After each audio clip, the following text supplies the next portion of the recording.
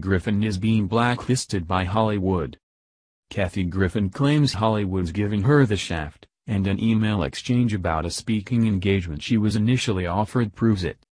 The 56-year-old comedian has been noticeably absent from the public eye since she posed for a photo shoot with the very bloody, severed head of Donald Trump in May of this year.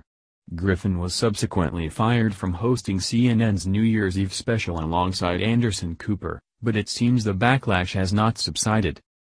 In a Facebook post, Griffin claims that she has been blacklisted following the events of this past spring. If you've ever wondered what blacklisting in any industry looks like, especially if you're a woman of a certain age, I'll show you right now, she begins, before launching into her account of an invite to deliver the opening remarks at this December's The Hollywood Reporter Power 100 Women in Entertainment breakfast and the subsequent rescinding of that invite. Griffin explained that last month she received the invite to speak at the event she's attended numerous times, including as recently as last year. She attached the email exchange between her former publicist, her office and THR informing Griffin of the change. The comedian says she's still reeling from her severed Trump head photo shoot.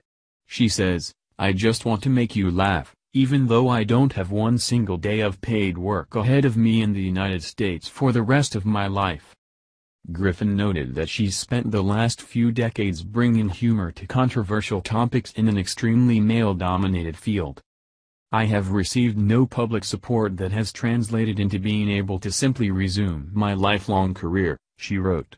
"In any way possible, I will of course continue to champion those without voices and those who are disenfranchised, with the hope of being able to do my job." Thank you for watching this video. What do you think about this? Share this on Facebook and Twitter along with your comments.